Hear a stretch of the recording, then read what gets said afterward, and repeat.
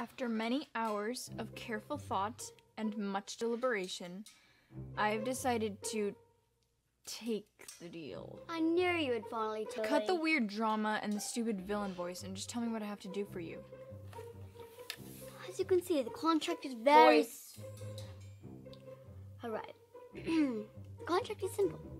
3 months, you shall reward me your allowance. And in return, I don't tell Mom or Dad that you snuck out of the house last Friday night when you were grounded. 3 months? That's what it says. Jamie, that's a lot of money. And it takes a lot to keep my mouth shut.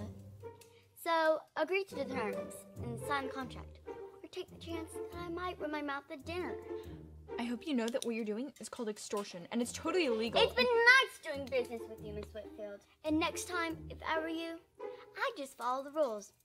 I would hate to see you in this predicament again. Just wait until you get a boyfriend.